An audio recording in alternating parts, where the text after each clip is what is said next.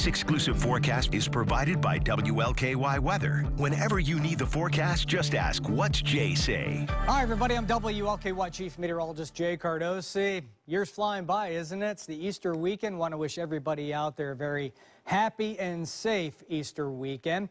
And we've got some nice events going on as we move through the week. Of course, all the Easter egg hunts. If you're heading out to one of those, just know we could be dealing with a little bit of rain, especially on Saturday, and it's going to be chilly.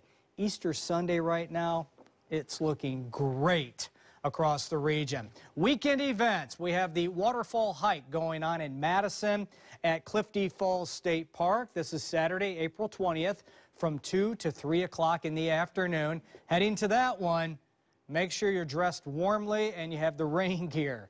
Now, we also in Louisville have the Derby City Roller Girls, the All-Stars season closer going on. This is at the Kentucky International Convention Center. This is also this coming Saturday from 4 to 9. At least you'll be inside, so you won't need the rain gear or those heavy coats. But again, anything outside on Saturday, yeah, it's going to be a raw day, breezy, chilly. Some rain coming down on occasion, temperatures in the upper 40s. Look at this, though. Easter Sunday, we get rid of that system. After kind of a cool start, it warms dramatically through the afternoon. Beautiful late afternoon on Easter Sunday with mid and upper 70s. As always, make it a safe weekend. Make it a great weekend. And again, happy Easter to you and your family. Your community is what matters most. Hey, good morning to you, and thanks for joining us. Wake up with what's new and interesting.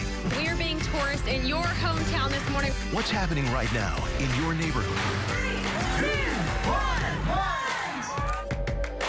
The important events right where you live. Alerts you won't want to miss. Heads up Jeffersonville, downtown Louisville. Wake up with your morning news leaders. WLKY. Live, local, late breaking.